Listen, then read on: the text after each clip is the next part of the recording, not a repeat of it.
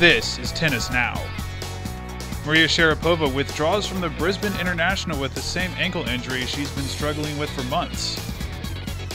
Ksenia Pervak switches from Russia to Kazakhstan to play in the Olympics. More rewards for Petra Kvitova. And the ATP chooses a new president and chairman. All of this and more on Tennis Now. And welcome to Tennis Now's twice-a-week news update show, where we've got all you need to know about what's going on in tennis. And happy holidays! I'm James Waterson, and we've got a good show for you today. Maria Sharapova has withdrawn from the season-opening Brisbane International. A young Russian player switches countries. Petra Kvitova earns even more accolades, and we've got a lot more, so make sure to stay tuned. Maria Sharapova has withdrawn from the Brisbane International because of her continuing recovery from a left ankle injury. Sharapova hurt her ankle during a match last September, and she hasn't quite recovered from the injury yet. She tried to compete at the WTA Championships, but she withdrew after losing to Samantha Stosur and Li Na.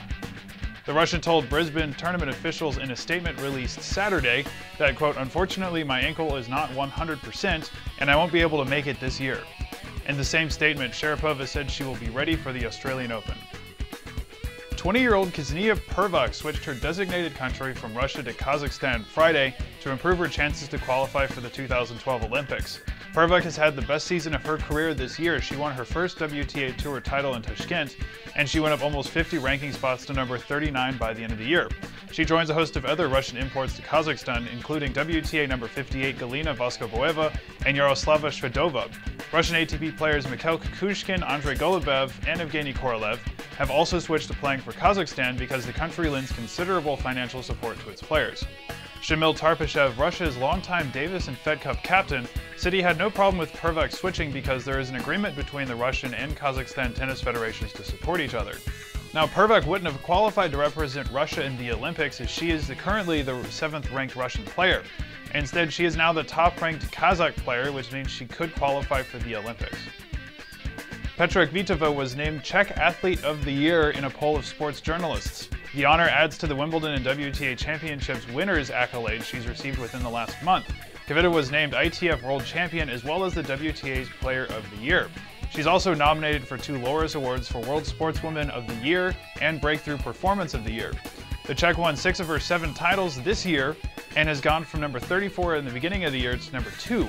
She also posted a 60-13 record for the year, and she helped the Czech Republic win the Fed Cup title. Brad Drewett, a former top 40 player and current ATP senior executive, was named as the organization's new executive chairman and president on Thursday.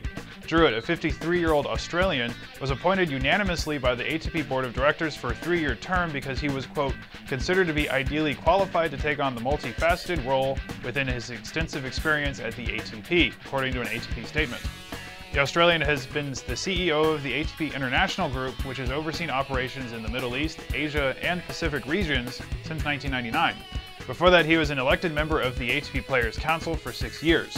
Roger Federer, president of the ATP Players Council, said he thought Drewett was a good choice because he, quote, is a very experienced executive and has been an effective leader within the ATP for many years. He understands the global nature of the business as well as the complexities of dealing with all of the tour's stakeholders. Drewett replaces Adam Helfant, who was appointed in 2009. And that'll do it from us. Remember to check us out at tennisnow.com to stay informed about what's going on in tennis, and follow us on Facebook and Twitter for up-to-the-minute updates. Also subscribe to our YouTube channel so you can see when we put up new video content. As always, thank you for watching. Have a great day.